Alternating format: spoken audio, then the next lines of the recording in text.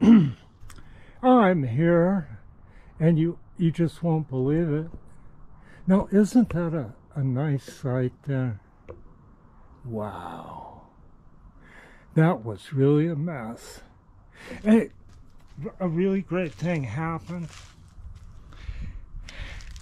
Somebody sent me a new GoPro camera. So don't send me no camera. I don't need that. I want to show you the old camera.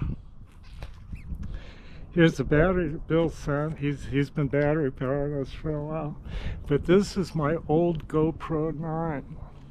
And I don't know if this one focuses better, but this has done more than 600 videos in the past 3 years.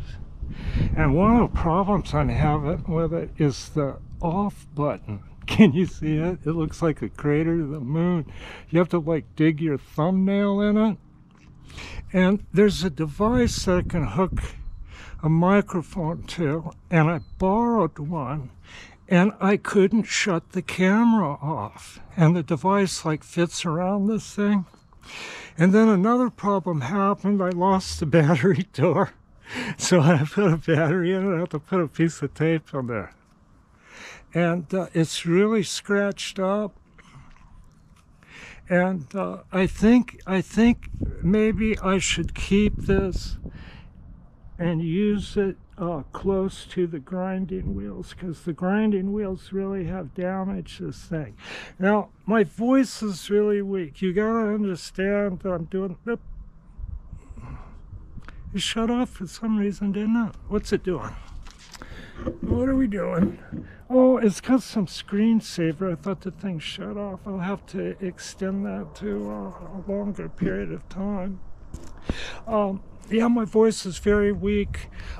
There's a lot of smoke in the air, and hopefully I can do something with microphones more.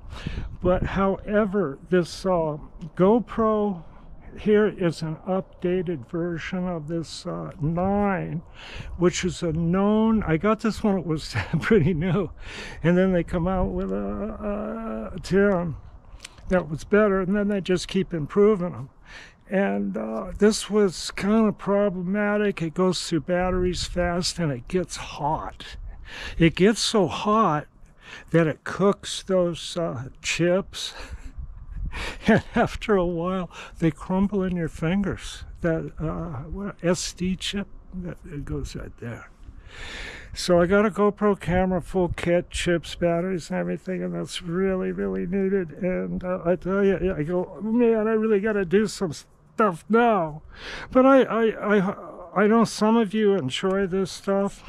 Well, for right now, I got to do something. It's hot out here, so I'll just wipe that down with kerosene and talk a little bit and see if the microphone's improved on this camera. So this is a test of this brand new camera. And here we go. I hope I didn't kick that over. Okay, I'm going to pour a little kerosene on here. A lot of kerosene on there, huh? All right. So the kerosene in the sun helps lift that rust out. You just keep applying it. I'm seeing an improvement already. Of course, when I get this thing inside, it'll polish out like the axles and even look better because it's in actual better shape. So we'll get this here.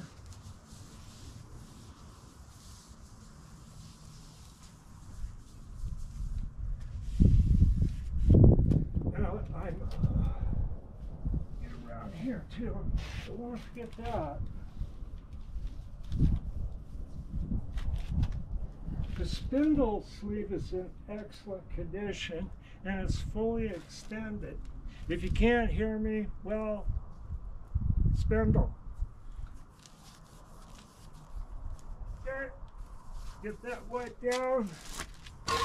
Pull this thing on around. I think I got clearance there.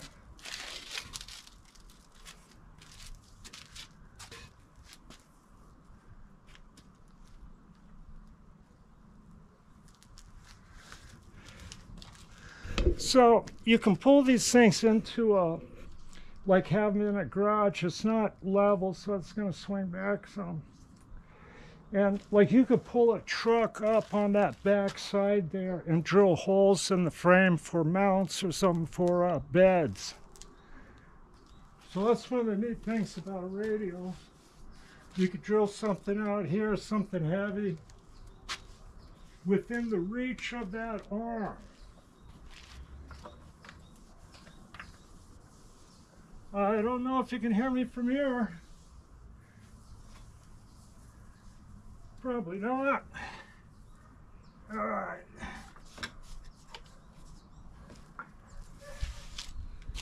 Get this table real quick.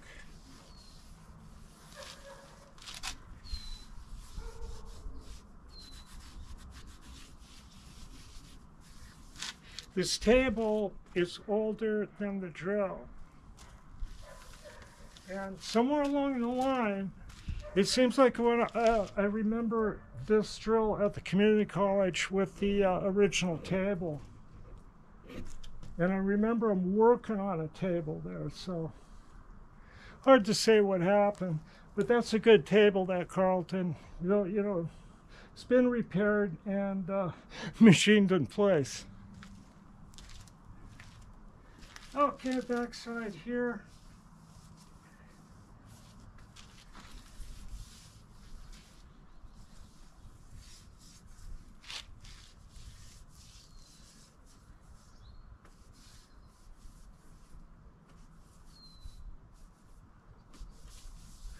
Okay, I'm going to go in the shop there. I'm going to show you something I made about 45 years ago.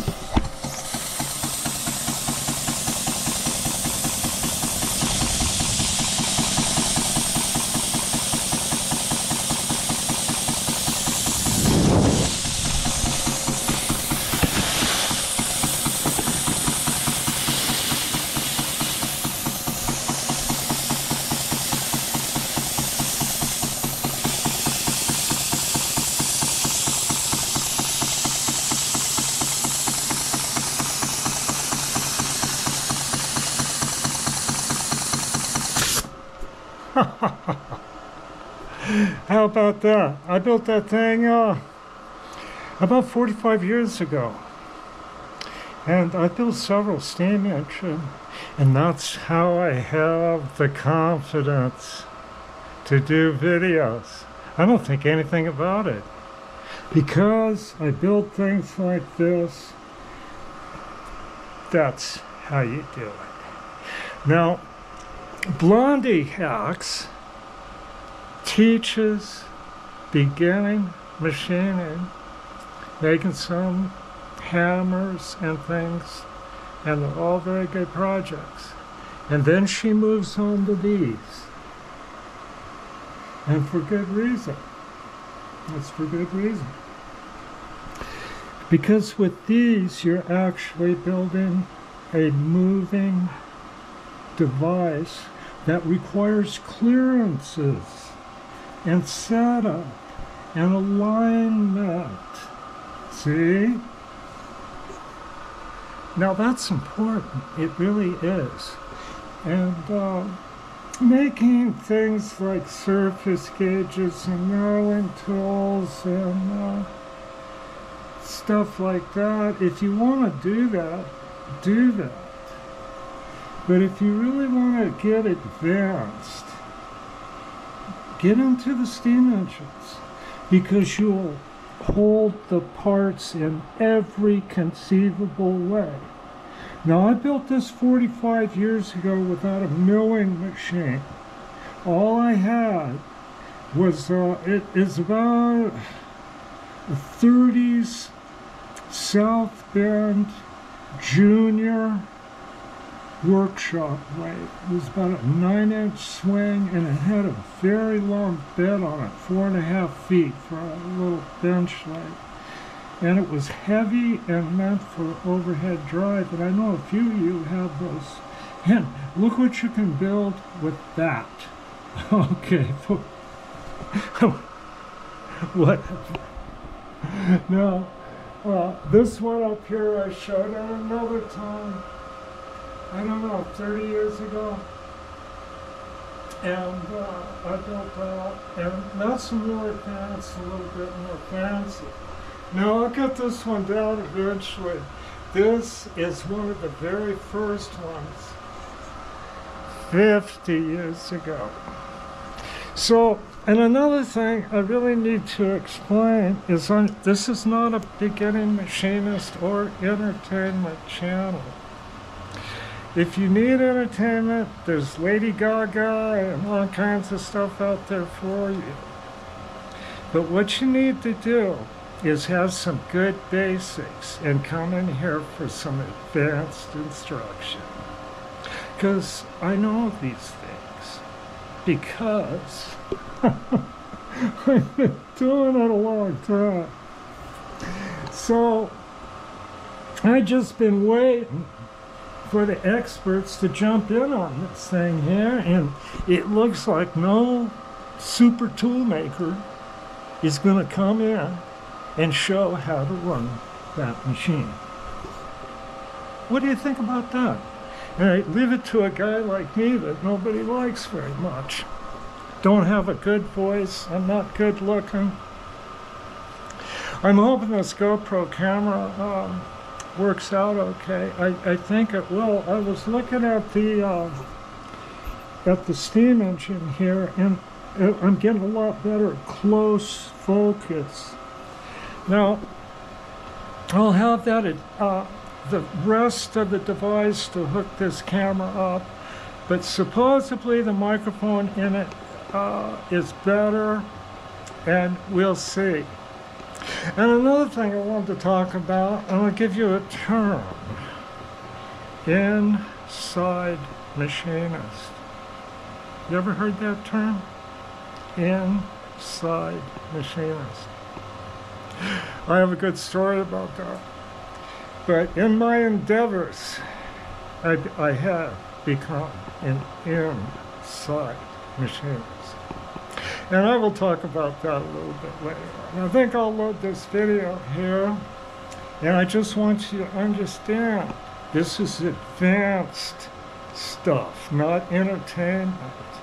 And for me to learn this stuff, you wouldn't believe what I had to go through with grumpy old people worse than me. And hard to hear in a loud shop, but I was eager to learn. It was there to learn, and I didn't complain. Because back in those days, complainers went out the door. And I'm that way too. I'm not going to put up with any crap. All right?